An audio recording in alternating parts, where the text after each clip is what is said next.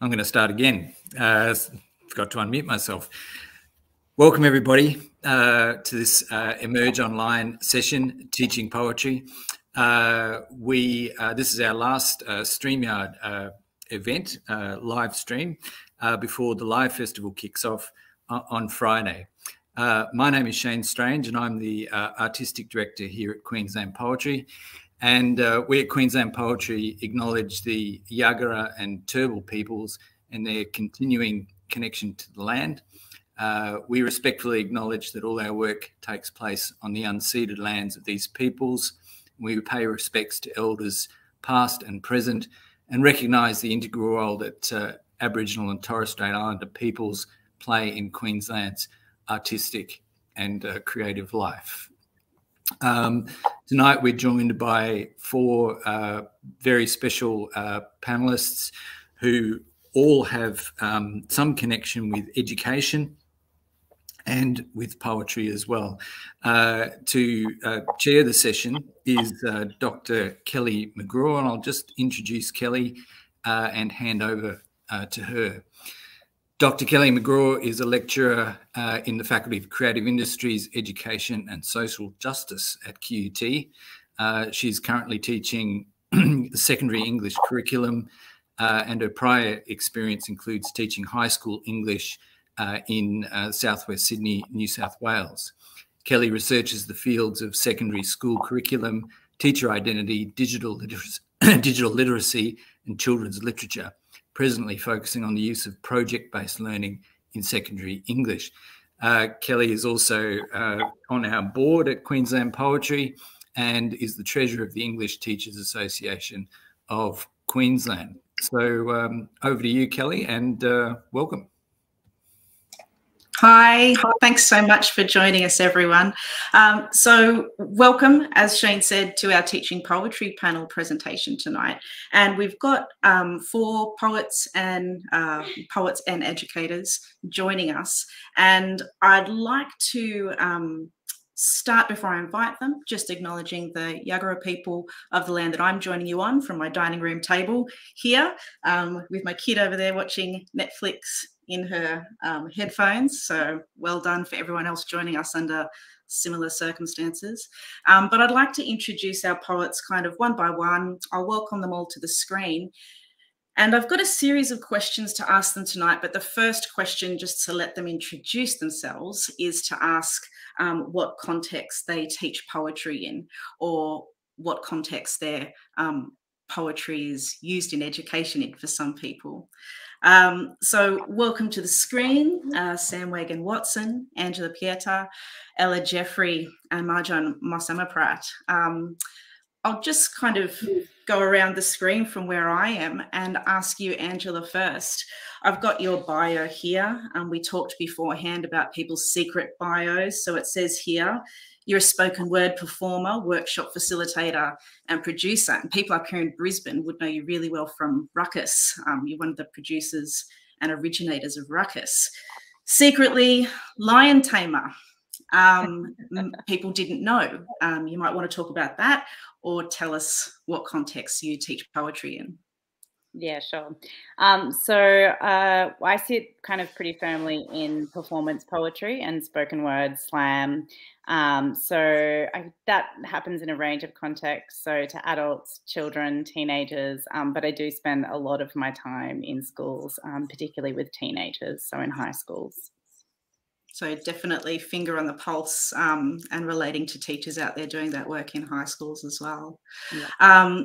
Sam, we know, you are a renowned Australian poet of Wanjabra and Germanic ancestry, writing for University of Queensland Press. Your secret bio is that you can turn water into wine.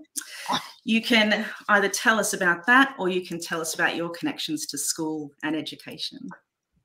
I'd rather keep it on a, a good level. Look, I'm incredibly jealous by people these days who I meet who have a degree in teaching.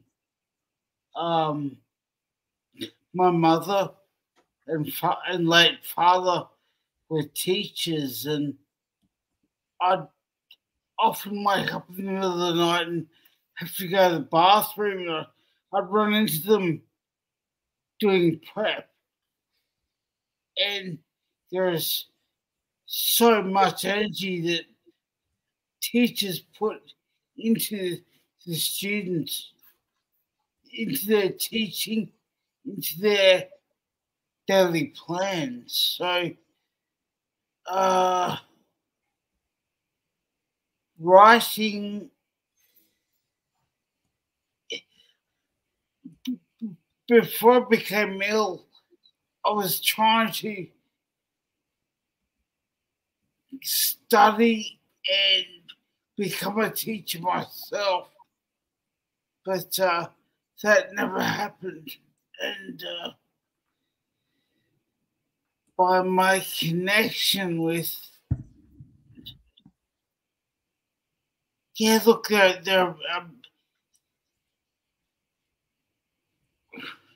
writing and publishing poetry, there are many roads to Rome as well. That is true. And I think one of the things when I think of your connection, Sam, I think especially for Queensland teachers, now that we've got a text list that we use with senior English, to see your name as one of the living poets that's there as an option for study. And I know that's true for some of the other text lists as well.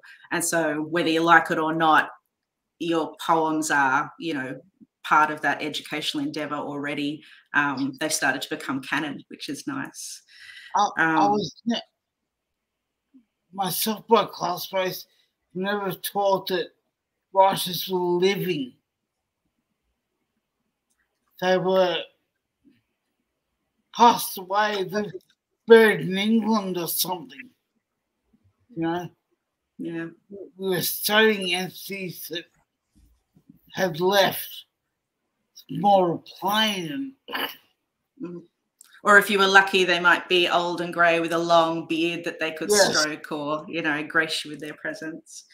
Yeah. All right, going around our little screen, Marjon, you are you're an English teacher and you are working as an English teacher currently in Melbourne, but you're a poet as well. And I've got your volume, that site over here in the stack. So tell us about, there's some obvious connections there, but when do you get to teach poetry?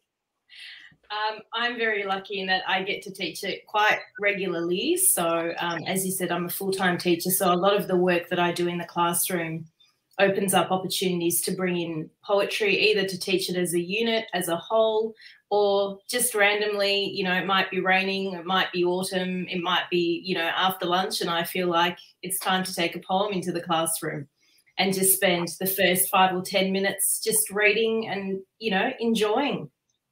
So there's a lot of that kind of work that, as I said, I think that I'm very lucky that I get to engage with.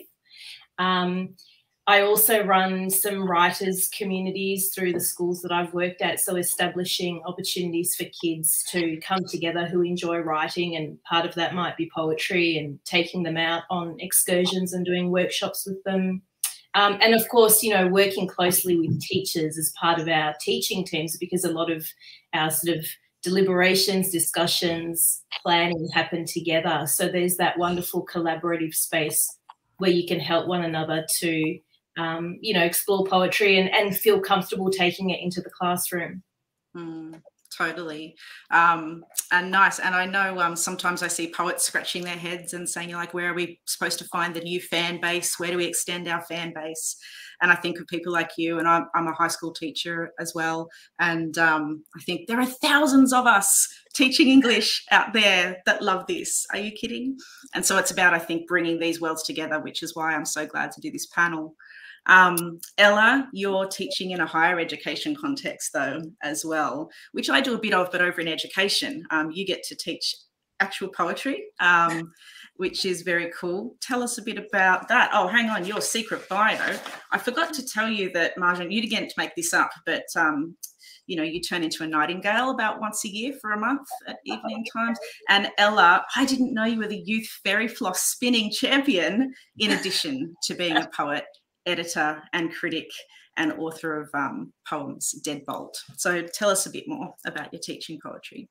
That is true. In my earlier days, I was a big fan of fairy floss and have had an illustrious career in that area. But at the moment, I work at QUT, Queensland University of Technology, and I am really lucky to get to teach creative writing in a lot of different forms. But my preferred form is, of course, poetry, and so I get to teach poetry at an undergraduate level, as well as working with some postgraduate students who are working on extended works of poetry.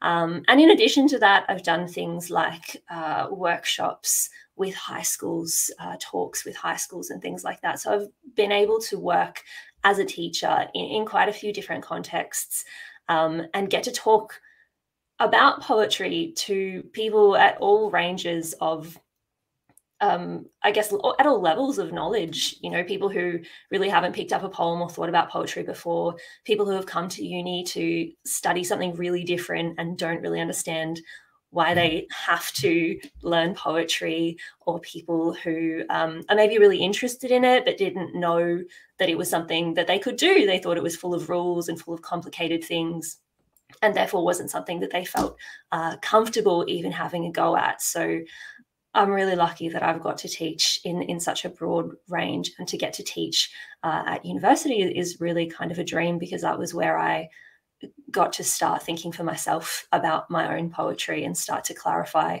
what I wanted to do as a poet and what I thought my poetry might particularly look like. Yeah, that's really cool. Well, thank you. All right, well, everyone's had a chance to introduce themselves, so people who are watching along at home or watching this recording later on, now you know who you're dealing with. And we really tried to get across the board in terms of different sectors and levels of experience. And so the first question I want to ask our panel, I'm going to try just throw it out and see who's the keenest beaver to jump straight in. Everyone here is either a poet who teaches poetry as well, or a poet who has met several teachers having a go at teaching poetry. And I wonder, do you think that all poetry teachers should be poets as well? And, the flip side of that is, can a non-poet be a poetry teacher? So it's a curly one to start with. There's easy ones for later. But who wants to jump in on that? Oh, I mean, I'm happy to jump in on that. Please do.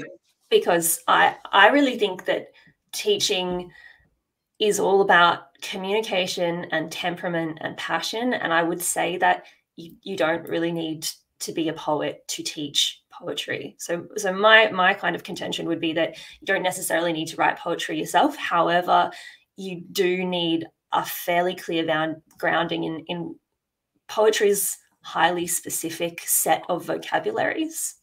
So you would need to be somebody who's comfortable with using the language that we use to describe the technical elements of poetry, to be able to unpack and understand what's happening in a poem, to have a sense of the lineages and traditions and schools and modes of poetry. So having an understanding of poetry's history, its different forms and styles. You don't need to be a poet to know that stuff. You could be a literary scholar. You could be somebody who just has a real interest in poetry and have spent a long time with it.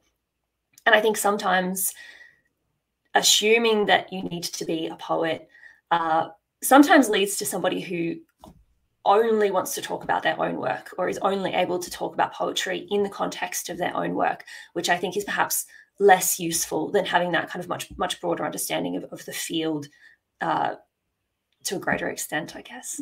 Yeah, that makes a lot of sense. Can I, Angela?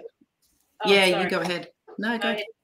I was just going to say, I totally agree with Ella. I think that they are two separate skill sets, and we've often had conversations in the staff room about, you might have a colleague ask me a question about a poem because they think that I'm the poet, but in fact, what makes a good teacher is, as Ella was saying, having a strong knowledge, having the language, being able to have a sharp and critical eye, I think, because sometimes, the poet may practice their craft quite intuitively, and not necessarily be able to get on the other side and see things with, you know, a detached eye. I think the other really important thing for me in terms of teaching poetry is having, you know, I think the teacher needs to have an appreciation of the poetic impulse. So it's not just about being able to pull things apart and having that background knowledge, which is integral, it's essential. But I think appreciating and helping students understand that the discovery process, the play involved is also really important, because there's no set of answers and we're engaged in the work of meaning making. And poetry springs from a range of different inner sources, I think. So just appreciating that as a teacher, I think, becomes quite crucial. Yeah. Angela, seeing different teachers in lots of different schools, I'll bet you see a spread of experience, you know, teachers who are new to poetry and giving the scene a go, and seasoned types. Is it, you know, fun working with both? Yeah, I think so. I don't think that it really matters how much background teachers have in poetry. You know, people learn how to teach things. But I think having an interest is really important, because that's what gets people outside of the box and thinks of creative ways to engage their students, rather than just looking at the curriculum and teaching what they're supposed to teach. It actually, if you love something or if you're interested in something, you'll find interesting ways to teach that thing. So true. Okay. Well, Sam, I'm just not wanting to leave that question yet. Have you come across teachers who are interested in your work? Do you find teachers to be passionate out there about poetry, whether they're poets themselves or not? The last 10 years, 20 years, I really have. I mean, any teacher driving to a leaving work, they're singing along to a Nirvana song on the stereo. They're doing poetry, you know.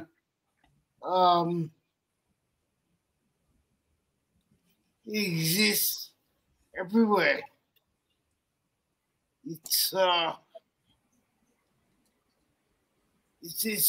underrated how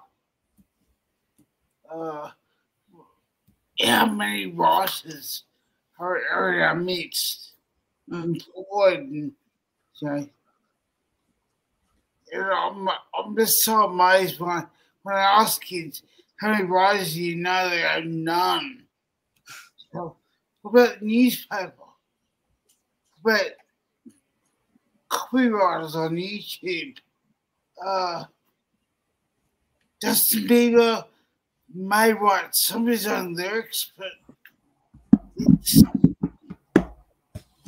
a poet that's probably doing that. It's funny, sometimes I come across teachers, and where I teach English teachers at the university, new, you know, budding English teachers, they seem so anxious to confirm that song lyrics can count as poetry, like and there is that kind of nervousness or embarrassment, I think, in new teachers or teachers who are new to poetry, that they don't know enough, or they're a little bit uncertain of their own knowledge. But as Angela said, you know, well, if you're teaching it, then you're a poetry teacher. Don't worry, it's already happening. Look at you go. So for those teachers who have tuned in tonight because you saw teaching poetry and you thought, yep, I need some ideas for that, we've started to think, you know, a bit philosophically, a bit biographically. I thought I might jump to one of our questions that was practical before we go back to the philosophical stuff. And that is simply to share one of your favorite poetry workshop exercises. And if you are a teacher who teaches poetry and you're watching along and you want to put your idea for a workshop exercise in the comments as well, feel free to have a little chat and share amongst yourselves there too. But whoever would like to go first, and then if I don't have takers, I'll go around. Spill, give us the goods. What's a good thing we can do? Period 5, Friday. No, any time of the week is fine. Okay, I'll jump in there. Just a few very quick ideas. One of the things that I really like to do with perhaps the more junior levels is to act out some poetry and use that as the process of getting them to actually look at the poem a lot more closely. I often use Barn Owl by Gwen Harwood and get the kids, because there are 6 stanzas in little groups of 3.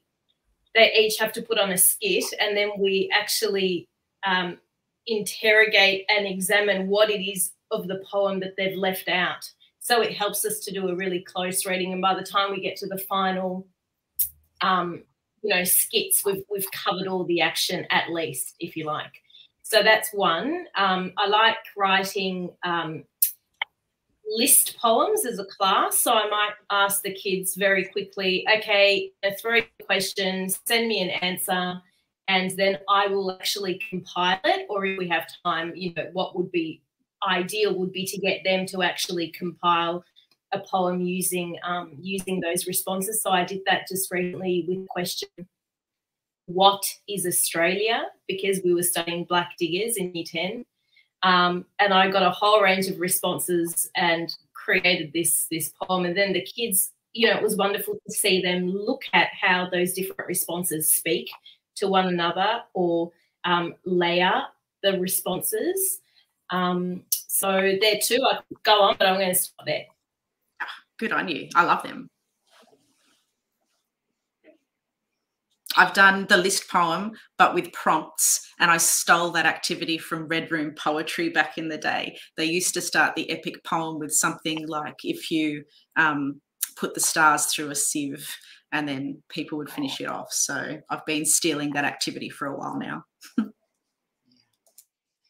I often find that when you're thrown into a classroom, you're not introduced properly to the students, so they don't want to know who you are.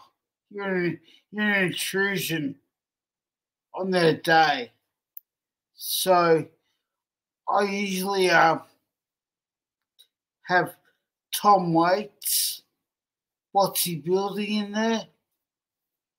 What's he building in there? What the hell is he building in there? And I'll have 30 kids who just do not want to know me. Something.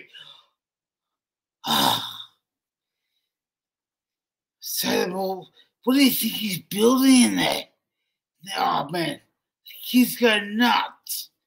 They tell me, well, the poison's under the sink. Oh, he's obviously building a bomb, or he's signaling UFOs, or they really take it in.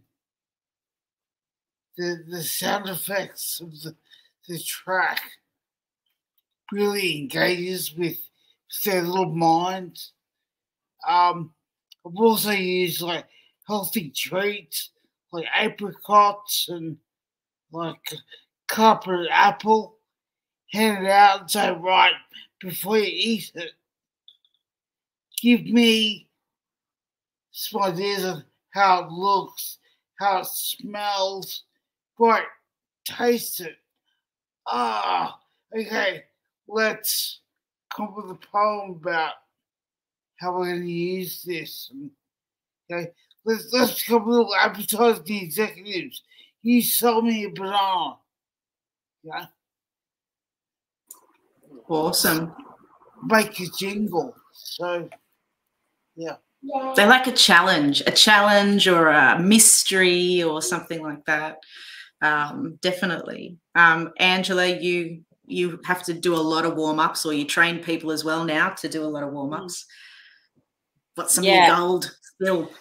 Usually always start my sessions with something really high energy, moving out loud, like get the kids up in groups, and usually with something that breaks the rules a little bit, because it's good to start out from the beginning that this is not an English class.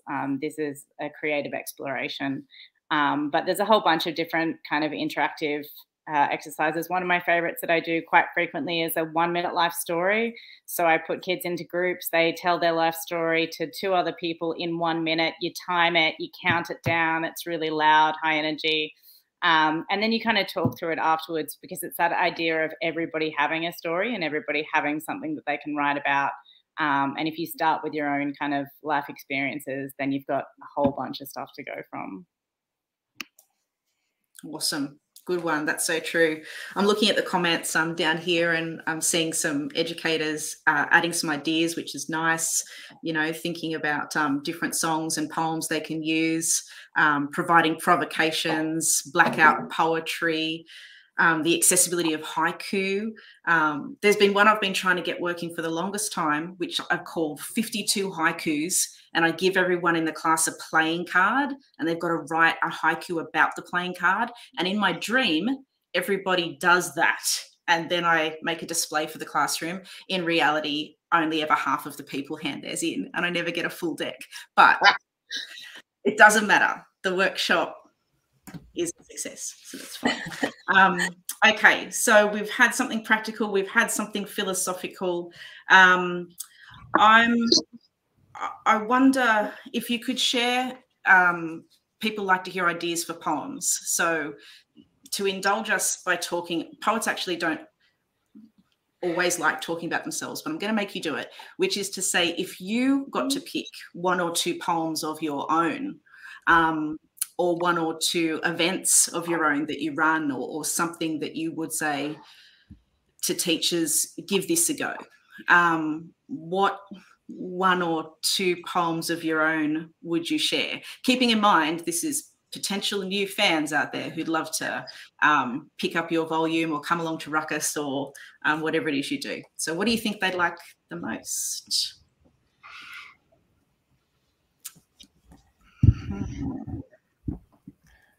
Harder. I feel like people with only 1 volume should go first, because you've got less to choose from. Maybe, I don't know, what would be politically wise?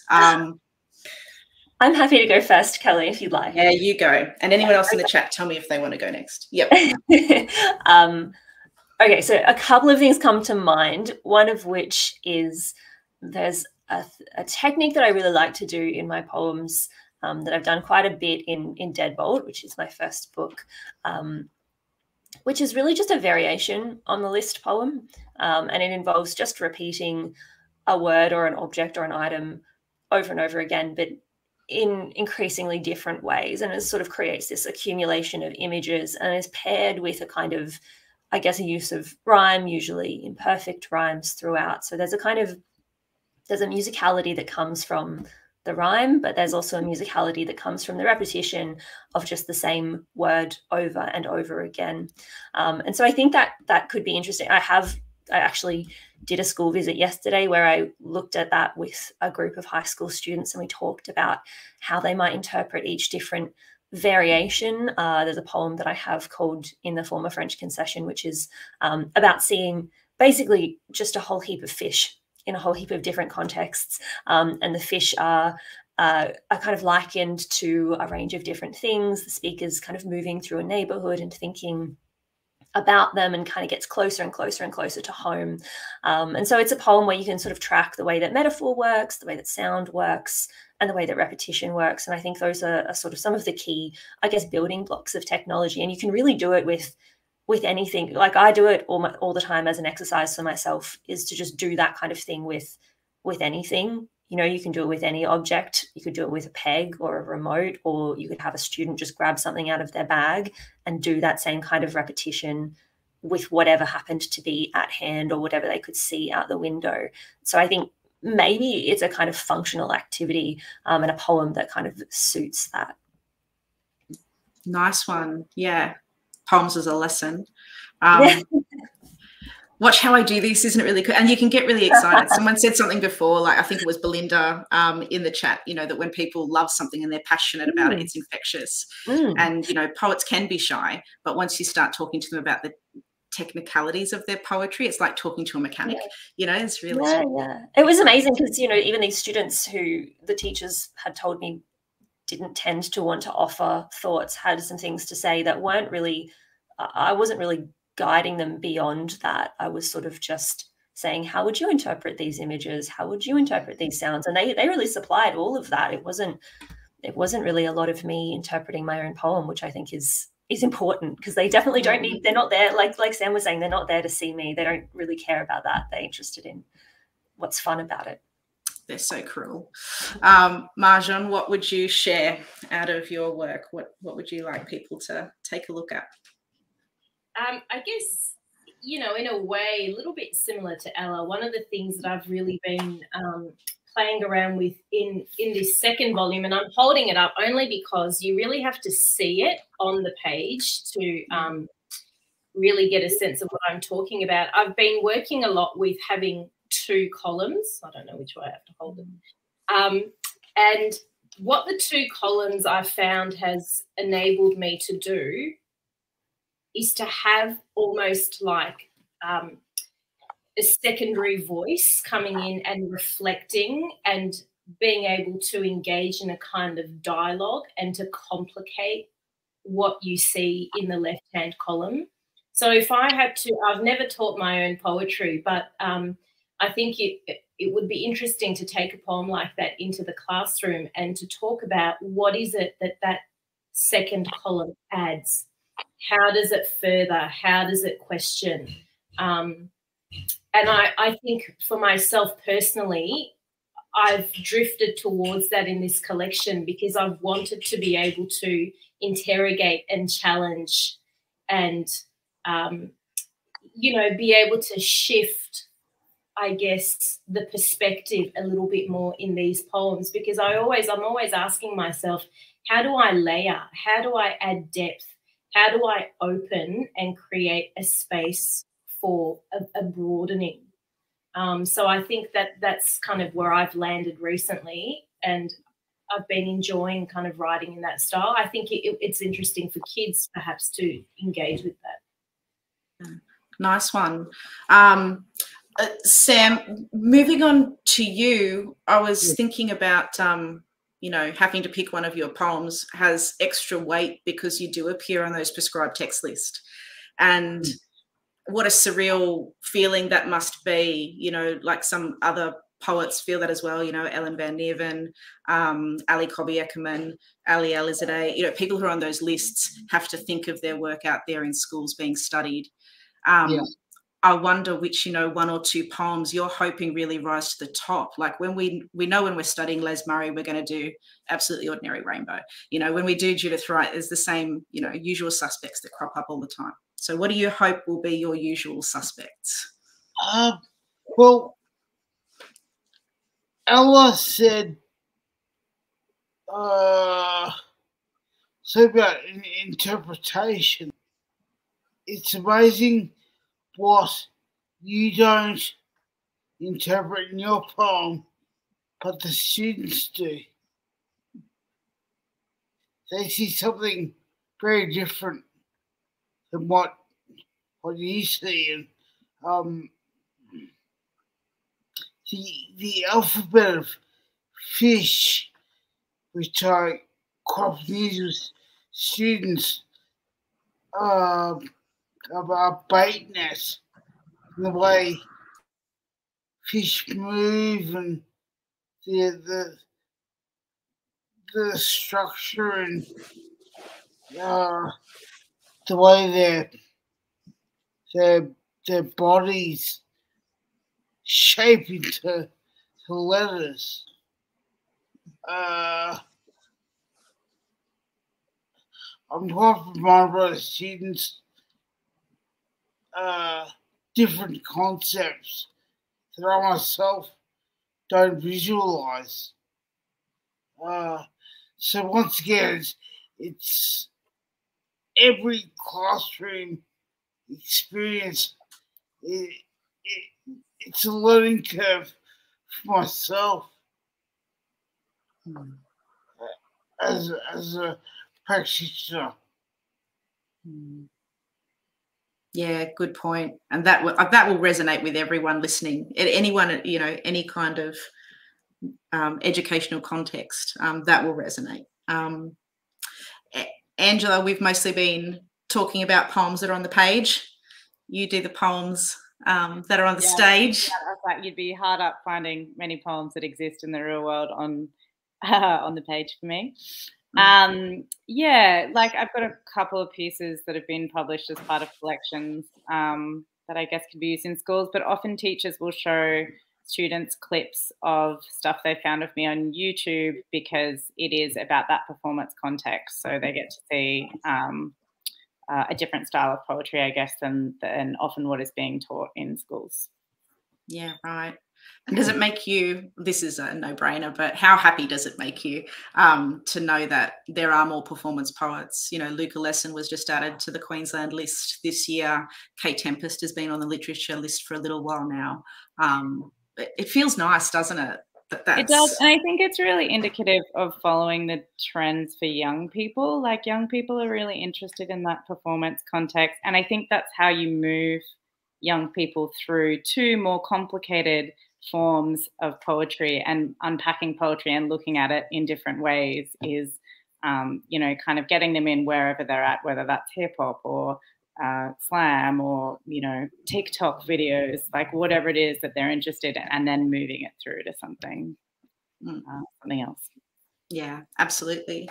All right, nice one. Well, there's the little pluggy question. I want to go back to something more philosophical, which is the why. So some people tuning in might be yet to be poetry teachers, or reluctant poetry teachers, or anxious poetry teachers. Why? What? How do we put it here? Who benefits from teaching poetry, for starters? I mean, when you think about the job of a high school English teacher, having to fit in a novel study and a media study and now a social media study and a film study, and so much, it gets packed into a year, it can be hard to find time to do poetry justice. And I know in the higher education sector, sometimes those interests get squeezed out of degrees as well, or minimised in degrees. In the publishing sector, poetry gets minimised sometimes, or ignored in preference to prose literature. So with that being the context, like, what's the argument for poetry? Who benefits, and why should we be passionate about teaching it? I've got some ideas there, Kelly, just to start the ball rolling. I guess for me, it becomes a question of why teach art in schools, because for me, poetry is an art form, and that's why it's important to help appreciate, you know, what limits can do, what language can do, where the limits of language are, how we can play. It's a tool. I mean, you're gifting students a tool for self-expression that is a liberating force. And I think also for them to be able to be attuned to that kind of beauty and art form where it exists in the real world, I think it really helps to kind of elevate our capacity to appreciate, you know, beauty in the natural world where we might find it. And for me, I keep saying beauty, you know, I see poetry as something that can elevate. It certainly has lots of other functions, you know, it challenges, it can expose, it can do all sorts of very powerful things. But I think as an art form, it's really important that we create a space for it in the English classroom. Oh, such a nice comments just come up from, you know, Nikki talking about poetry being brought into the health curriculum as an element of well-being, like, just to kind of riff on that as well. That's a really, gosh, yeah, I would love that. So not just the arts, but also that there is that health benefit as well. Okay. Yeah, well, I work in broadcasting, and before I got sick and I started losing my voice, I mean, to have a grasp on poetry really helped me fit into a 2-minute radio announcement about health and well-being, getting it out there on the radio. So each little community announcement that I was paid to construct being a radio jingle is not much different from a poem. So, yeah, it's not avoidable. When people say, when you ask that question, you know, what's the point of it or what good does it do? It's kind of missing the point. Is it's going to exist anyway. You know, poetry runs through many places. I would also, oh, is it okay to add something, Kelly? Yeah, what would you say, Ella? Oh, I would also just add that poetry is about, to me, is about precision and is about attention. You know, it teaches us, as Marjon was saying, it teaches us to pay attention to the world around us, whether what we recognize as beautiful or not. It teaches us to look very closely and to think very carefully. And I think that's really important. And the other thing it does is ask us to think really carefully about language. You know, we use language so frequently, written, verbal, etc., etc. And I think poetry asks us to think about that in a really close and attentive way that bleeds out into all kinds of other areas. So, you know, I teach lots of creative writing students who are interested in language, but perhaps don't really understand how poetry is related to that. And I think, you know, that is a question that I often encounter. You know, what's the point of me learning poetry if I want to write a novel? What's the point of me learning poetry if I want to do something else? And it's that poetry brings concision and a kind of capacity to distill ideas down and to write in a really precise and a really original way, I think. So it's that kind of attention to both language and to the world around you that I think poetry can teach, and that almost anybody can use in their everyday life in any way, but specifically people who are learning to use language in an effective way can use. Nice. Angela? Nothing to add. Nothing to add, yeah. Poetry is everywhere. Poetry is expression. Poetry is well-being. Poetry is precision. And it's also true. Okay, good. There's two questions I want to fit in. We've kind of got about 15 more minutes on the clock. So there's at least two I want to fit in. One I'll do next, which is some of the most unproductive things you think that poetry teachers do. So it is an unproductive thing. And the other question I really want to fit in is for you to tell us about other poems, not ones by you, but ones by other poets that you have found to be quite useful in generating responses from students. We've heard a few already tonight, and I know just people love more and more of those ideas. So that's what's coming up. But first, what are some no-nos? What is an unproductive way that you've seen or that you could think of to approach the teaching of poetry? And I'll be quiet on this one because I have many views, but this is not about me. I'll throw open to you. Well, I'm happy to say I've never met an English teacher who doesn't have a good idea about inspiring the students. So nothing unproductive. We're just so good. That's what I like you, Sam. I like you more and more every time we meet. Yes, English teachers have only good ideas. I'll take that. I think what Sam was saying earlier about everything being poetry is so true. And I think often, sometimes teachers can get really stuck in this really kind of binary idea of what poetry is, which doesn't engage students. But if you encourage all the forms that it comes in, you're going to have an opportunity to hook people in. I've seen kids, you know, do amazing freestyle raps in classes I've been in, and the teachers have gone, that's not what we're here doing. I'm like, they're showing heaps of promise and talent and like a huge amount of skill to put that together. Well, it's quite mathematical. Say that again, Sam? It's quite mathematical.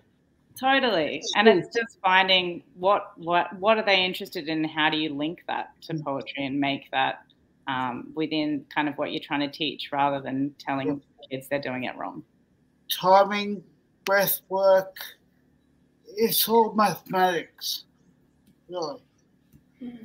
I think too, you know, finding a road into, if you want to go to analysis, finding finding a road to get there rather than necessarily starting with that. Like, we're going to do poetry, now we're going to read this poem and analyse and answer 10 questions. Like, you need to start with engaging, and I always start by getting the kids to read the poem first. Now, I might do the first reading, or I might throw it open to a student, and we'll just read 3 or 4 times.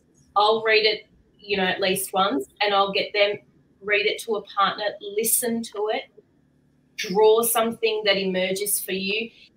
You don't need to understand it, taking that pressure away. Maybe just find an image that you like, something in the poem that speaks to you.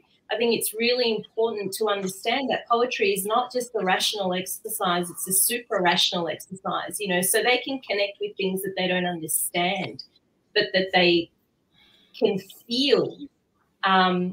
And, you know, what also Angela was saying about, you need to really be open to the exercise of poetry as, you know, a process of meaning making and interpreting. There's not one answer, but there's a coherent reading. So I think just getting some of those general principles down, and then ultimately get kids to write. You know, there's one thing to read, but there's one thing to respond. That was probably the one thing that I would, you know, come in and say is unproductive is when it is all just analysis and response and there's no writing as well. And, you know, we do analysis quite well sometimes as English teachers, but don't trust ourselves to lead students in writing or process. So, yeah, I think it's so much more productive when they get to have a write themselves and, yeah, see the other side of it. Yeah, Ella, what's unproductive in the higher education space? I think there are a few things. You know, I sort of encounter students after they've been to high school, they haven't, you know, been at school for quite a while. They're coming to us as mature age students, so they come from all kinds of different backgrounds. And one of the things that I see all the time is this real sense that poetry, there's 2 ways they might think about it. One of which is poetry has a single specific meaning, and if I don't get what that is from reading this poem, then I've gotten it wrong. Like it's a kind of really narrow form of analysis that they feel they have to apply to the poem. Or poetry can be anything. There are no rules at all when poetry exists. You know, it can be whatever I feel it is. If that's my interpretation of the poem, then that's what it is. And I think the sweet spot is actually somewhere in the middle of that, right? It can't just be absolutely whatever, because there are things that the poet intends. There are things happening in the poem. And the thing that I think is the least productive is perhaps to focus too much on theme and not spend enough time. Just look like what's happening in the poem. What does the title tell us? What does it look like on the page? What is actually happening? Like, is the poet in the poem? Is the speaker going for a walk? Is the speaker looking at a bird? Like, what's happening in a really simple sense?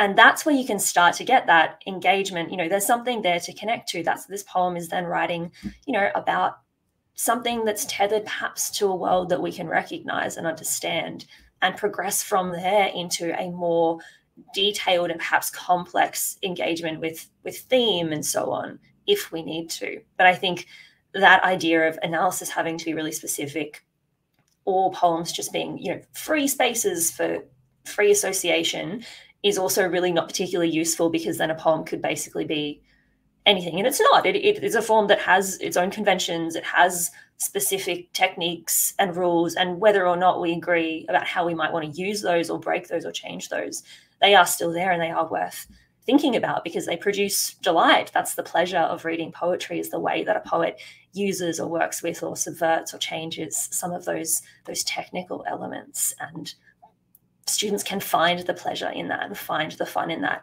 if you're there with them, showing them through it. Absolutely. Yeah. And what it does take, I think, just to circle back to what we said at the start, was it doesn't necessarily matter if you're not a poet yourself and you're not a writer or a performer of poetry. It matters that you're a poetry lover, or that you're a poetry enthusiast, and you're going to bring that there.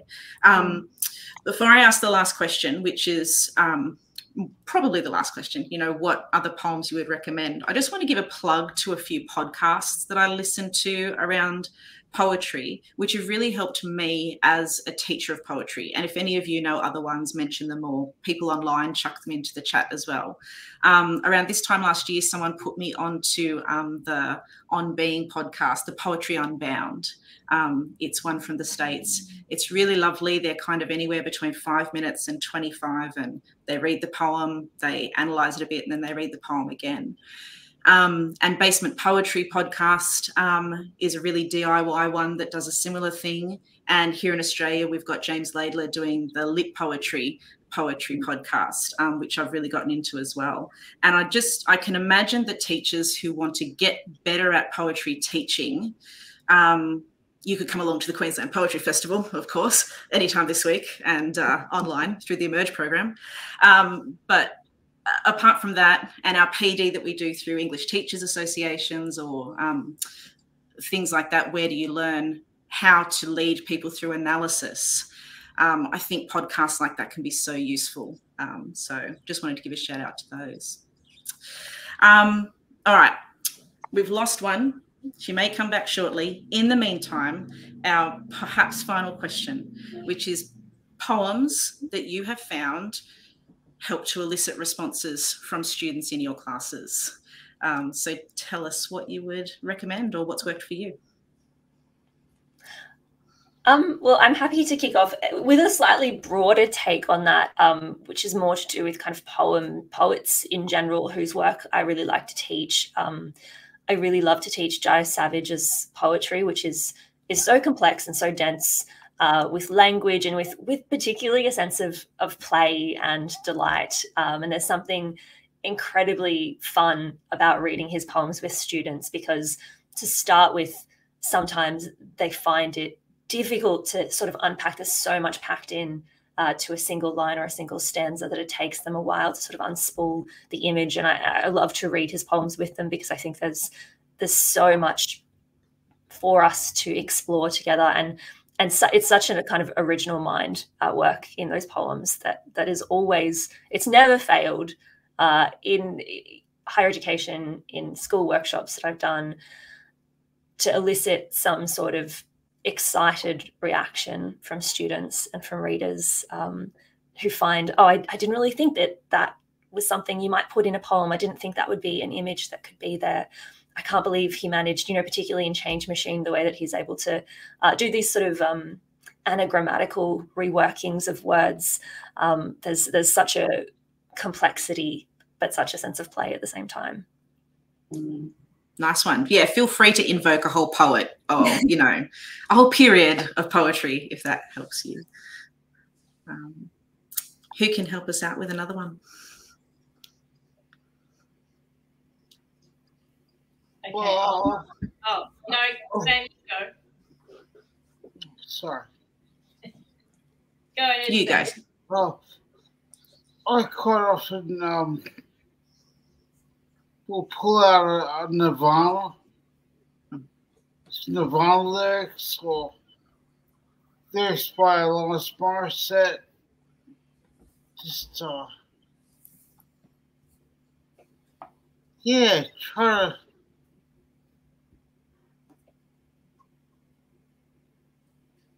try to play it up a little bit, give them to, depends on the time of day, really. Like, that's insightful. And the kids are fresh,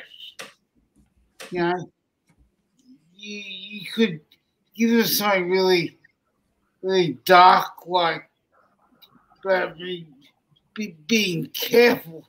So like Nick Cave. Depends on their age, really. The Pit and the Pendulum. I'm writing horror now, and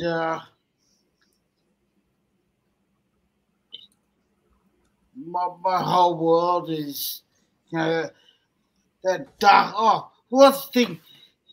There's a competition somewhere in the world every year where people try and start a story by it happened on a dark and stormy night. They go on, you know, that's such an amazing line. Yeah. And see where you go from there. Yeah. Yeah.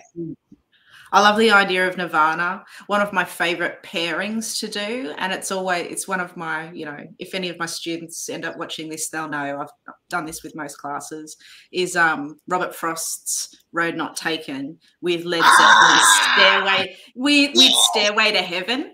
And then you kind of go like, but can you actually choose the road that you're on? Led Zeppelin say you can, and there's always time. I just discovered that poem yesterday. It's so good. And it's some magical phenomenon where no matter what group I've got, unless it's English teachers, but whether it's year 10 or second year uni, they're always new to the twist, you know, that were they the same path or not? Anyway, so it's a classic. And I get them to illustrate it. Someone taught me to do this with a year 10 class a long time ago. And you can use it with any poem, obviously, that has a lot of evocative imagery, is you can print it out on an A4 sheet of paper, do it digitally if you want, and they illustrate the poem on the paper as well. So it's a really simple technique, but it's so good for 2 roads. Okay, who else hasn't shared one yet? Angela, have you got one that brings stuff out for kids? Yeah, look, or honestly, any students of any age? Yeah.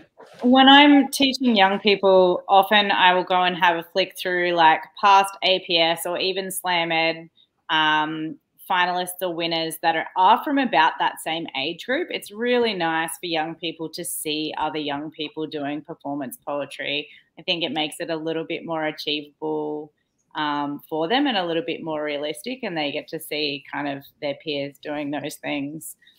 So often I will pull examples from there and kind of try and find, you know, really good ones to show them as a kind of a bit of an aspirational thing. But yeah, a lot of the people that I would have recommended for spoken word are slowly getting added to the curriculum. So that's good. Yeah, which is good. Like I think Luca is who everybody teaches in schools. It's the one performance poet that every English teacher seems to know who he is. Well, he's been on the HSC list for a little while. That doesn't hurt. So that's I think Eleanor Jackson has something in curriculum now, and she's amazing. Like, always recommend her stuff. And yeah, Kay Tempest is awesome. It's also on curriculum. That's great. I think something that, just riffing off that, I find quite useful, even though I mentioned like Frost and Zeppelin before, is, you know, to work with poems who are in the industry right now. And I'll invite any closing thoughts for this. We won't have time to go all the way around, but anyone else can add on this too, which is if educators don't support the poetry industry, then that limits its future. And there are so many educators that are there who could do that work. And so when I have to choose a poem to bring in, more often than not, I will try and choose one from a poet who's in their career at the moment, trying to sell their volumes, trying to make money, trying to sell tickets to get them that audience. So I do like to do that. And for any teachers out there who haven't thought yet about how vital we are to the lifeblood of the poetry landscape in this country, I think it's time to think about that, because in a context where government funding, as well as every other kind of funding, is dwindling and dwindling for all of the arts as well as for poetry, it's the patrons, you know, it's the fans. Just like with your favorite indie band, you know, you have to buy the record, otherwise they stop touring. So I've really appreciated this panel tonight for bringing so many of us together to encourage that intersection or crossing over. Does anyone else want to speak to that? We've got a few more minutes. I think that's a good thing to think about as we close. Kelly, can I just plug Anya Wolwitz, because I find her fantastic in the classroom. I like to confront students with her voice, and I like to confront them with her style and that kind of the block approach that she uses. I've done a lot of great things with her Australia poem. Kids get so confronted and often quite offended by the voice that comes through, so it's been very powerful. And recently I've done a lot of work with her girls in terms of exposing stereotypes and gender stereotypes and then asking kids to think about one of the labels perhaps that's ascribed to them, and then to respond with their own poem. So she's, I think, you know, passed away, but Australian poet, very powerful. And also, if I can just plug 2 works that as a teacher I found really useful in terms of reading how analysis can be done in a slightly different way. I really enjoyed Fishing for Lightning, Sarah Holland Batt's collection, and also The Fire of Joy by Clive James. And both of those takes on how we can respond in an analytical but also personal way, I think it helps us to approach that kind of, we don't have to just write an analytical essay in the English classroom. It can be for the real world. So I just like to plug those 2 texts too. Awesome. Thank you. Glad you did that. All right. Well, as we're quite close to 8, feel free to chuck another comment in the text, or but final sign-offs before I throw back to Shane. Otherwise, we'll say thank you so much to our poets and educators for coming along tonight. Shane, wasn't it good? I'll turn your mute off, Shane. Oh, damn, I said. It was very, very interesting, and I loved the tips. You know, I've worked in education before, and I, you know, found something really enjoyable about that. Turning people on to poetry is a lifelong sort of endeavour, and being able to do it in the classroom, I think, is a real privilege. And it was wonderful to hear all of your wonderful takes on how that might be done and improved, and all for the good of poetry. So I think that's fantastic. So thank you very much. I just want to thank, as well as thanking all of our panelists and Kelly for running this, I want to thank you for joining us. And I guess Kelly mentioned it a couple of times, the Queensland Poetry Festival live version, Emerge Live, will be happening. Our opening night is on 3rd of January at the Judith Wright Centre in Fortitude Valley. And Sam Wagan Watson will be there reading some poetry on opening night, as well as some other fantastic poets. So if you haven't checked out the program already, please do. And I hope to see you there. Come and say good day. It'd be lovely to see you. Thank you, everybody. And we'll see you very soon. Take care.